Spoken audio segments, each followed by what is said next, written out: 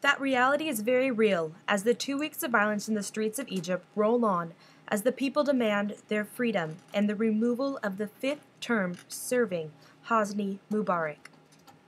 My two best friends are Egyptians, and I know there's family over there, and I'm always there whenever they need them.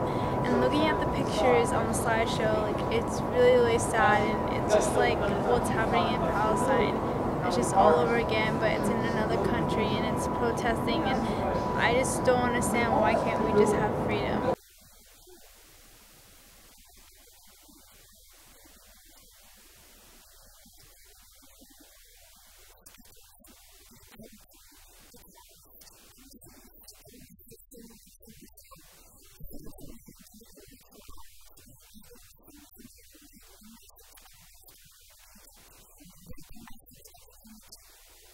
To support the Egyptian because they are looking for a better future, they deserve it, and this regime has tortured all the Egyptian people.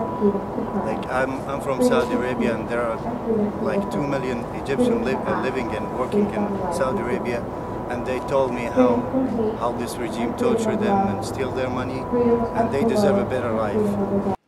Freedom, unity, peace, they were all touched upon, not just for the Egyptian government, but between races and religions worldwide. The people now should say their words, and they should control their countries, not from outside their countries.